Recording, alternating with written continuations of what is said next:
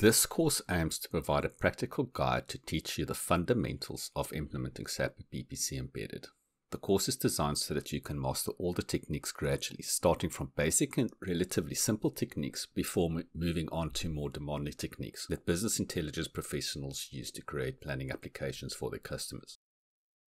The course will take you step by step through the process of creating a revenue planning application. From this course, you will learn fundamentals of BIP, the structures involved such as InfoProviders, aggregation levels, filters, sequences, and more, creating all the required objects in BIP, tips and tricks, and more advanced design considerations, query design for planning applications, basic Fox to enhancer applications with calculations, and tying the whole planning application together into a BOA workbook. Before we jump into the creation of the application, let's discuss some of the history and positioning of BPC Embedded.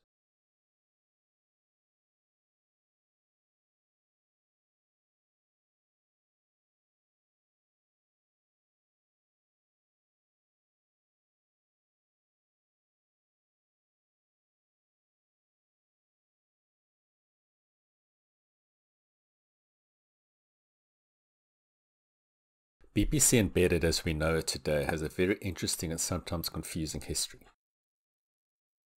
Up to 1998, SAP had no dedicated planning toolset available. SAP ERP customers were limited to planning in the functional module, for example, in cost center accounting.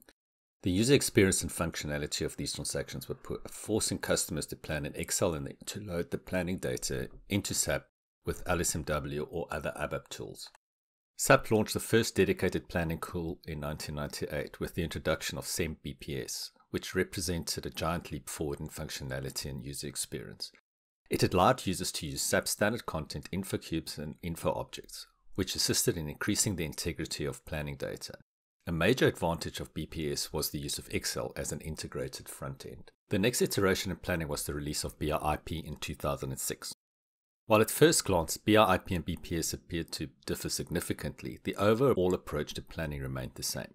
The terminology of the various configuration steps differed. For example, a planning area in BPC was termed aggregation level in BIP. BIP required the SAP portal to configure, which in my opinion was an unnecessary complication. The web front end was clunky at best and came with all the drawbacks of doing actual work in a web client. Accidentally press refresh or back and your work is gone. It did, however, offer an additional choice in planning front ends, in that the planning reports and input sheets could be presented to the user in web templates, but user acceptance of the web client was mixed. Just as BIP gained traction, SAP announced its acquisition of OutlookSoft in 2007. OutlookSoft promised to bring a more user-friendly and finance-centric planning tool into the SAP product suite. BIP and BPC has a major criticism of being too IT-centric and too complex to implement. However, the lack of integration, data redundancy, and functional limitations, especially the loss of dimensions due to performance restrictions, meant that OutlookSoft is and remained a finance planning tool and not really suited to detailed and complex operational planning models. After the acquisition of OutlookSoft, SAP set out to integrate the new tool into NetWeaver. The first release of OS for NetWeaver, version 7.0, ran on SAP BW, but was separate from the standard content in that it ran in its own namespace.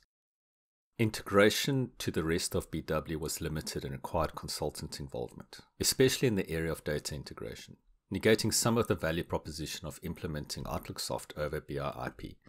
In the meantime, SAP also moved BIP back into the SAP GUI with transaction RS plan. With the introduction of SAP HANA, there was a further divergence of product choice. Both BPC Classic and BIP moved to HANA. SAP basically rebranded BIP to BPC Embedded and make a half-hearted attempt to create an EPM add-in for BPC Embedded.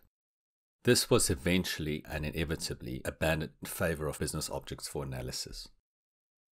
Other features such as data audit BPFs and work status are fairly strong, but not to the level offered by the NetWeaver standard or Microsoft versions.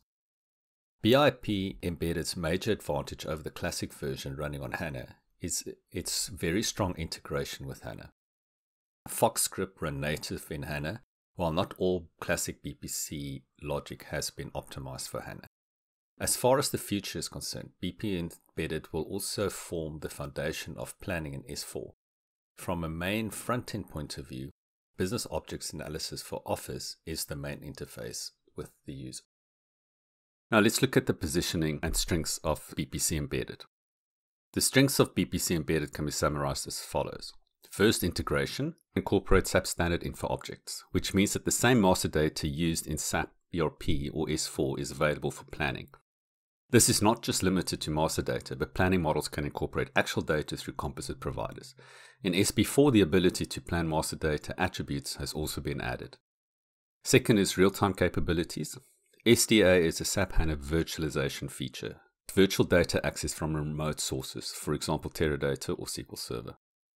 By using SDA, we can add real-time capabilities to planning applications. Third is the HANA database. Planning logic can be pushed down to the HANA database through AMDPs or ABAP Managed Database Procedures, and we'll cover that later in the course. This allows us to use the processing power of HANA in our planning applications. These strengths and capability position BPC Embedded well for detailed and complex operational planning models, where large sets of data must be processed and where the use of SAP master data is key. For example, it is possible to perform detailed product planning, logistic cost planning, and labor planning models using SAP material, customer, and employee master data, and also structures such as bills of materials and routings.